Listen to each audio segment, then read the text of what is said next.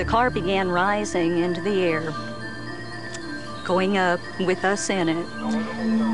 And after a period of time of this sensation of extreme speed rising upward, being pulled by some force that would not let go, both actually of us found ourselves outside of the car. We were not any longer seeing it. We were in a circular room that was gray, just a nondescript gray. She and I were both standing there. There was a hallway in front of us, and there were several gray aliens that came over and took my hands and began walking me down the hall.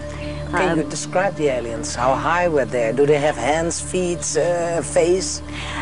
They do, yes, ma'am. They have very large heads. They're probably about 3.5 to maybe 4 feet tall. The eyes are very dark, slanted, larger than human eyes. The mouth is nothing but a slit.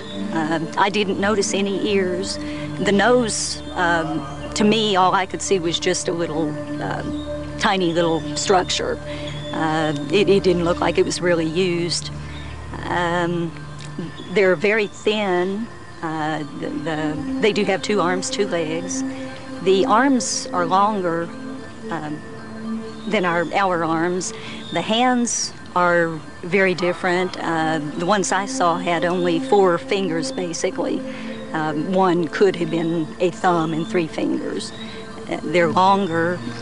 They had what appeared to be, to me, a kind of a fleshy pad on the end of the fingertips, almost like a suction pad, like on a frog type of thing. They're very non-human looking. What did they do with you? Where did they brought you? They brought me to a room that was brightly lit. They left Mother standing at that point. That was all I could recall, was that Mother was still standing back there.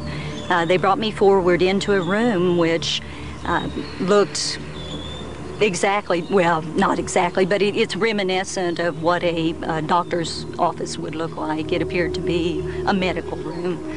There was a table in there, and they led me over to the table. And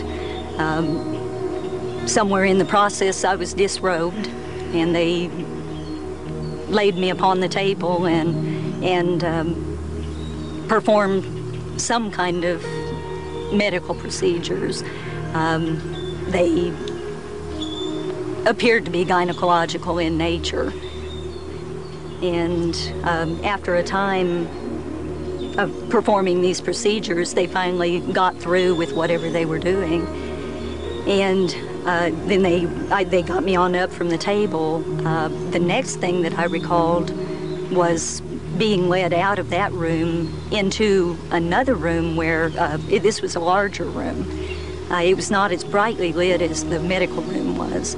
And in the center of this room was what looked like a man-sized tube, basically of glass or something clear, plastic, something. And standing in that tube was Mother, just standing there, unmoving. And when I saw her, I was very distressed. I had the feeling, I didn't know really if Mother was alive.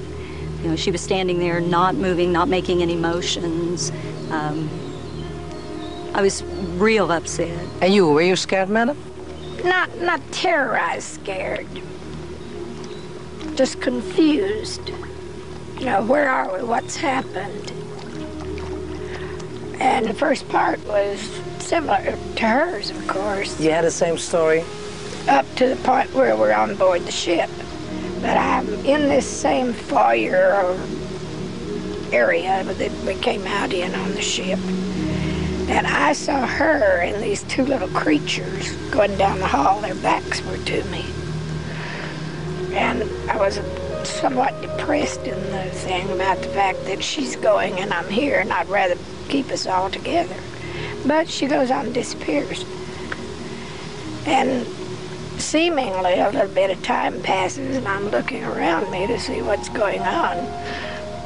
And then the next thing I know, I'm in that last room, the round one where that tube affair is. And in that room, I was never aware of the tube, but I did see the wall with the instruments on it. They looked like computer readouts, except they were scrolling from the right to the left instead of up and down like American ones do. And then after that, I'm zooming out of the bottom of the car, out of the bottom of this thing. And I looked up and saw this thing up over my head, the machine. And it had this iris eye on it that was just closing as we're going out. And we get back in the car. It's hard because you do feel isolated, even though you are fortunate enough to run into other people who have experienced these things. You still know that there are a lot of people out there that you can't talk to about this. You can't tell them that I talk to the aliens every night, or whenever it is. There's one person in the world who knows that you are telling the truth, and that's your mom. Yes, thank God. Yeah, that probably helped me more than anything. If I had had only my own memories, it would have been harder, but because Mother and I shared that one, it's been a lot easier with having a family member who was there and said the same thing exactly, with no sharing, of facts beforehand. After all these years, ma'am, how do you feel about the story now? I never had any particular ill feelings about it. I was always interested in esoterica of one sort or another. So to me, it was just another part of it. I was a fairy tale reader as a child. And you feel it as a fairy tale? No, but it's easier to accept something that is a little outside of ordinary daily life if you have read a great deal in other areas. So it didn't come as any particular stunning to me that it could be alien life, because I had never had a belief that we were the only ones in the universe. It's ridiculous for us to have supposed that the world was all there was. So I had no problem accepting them.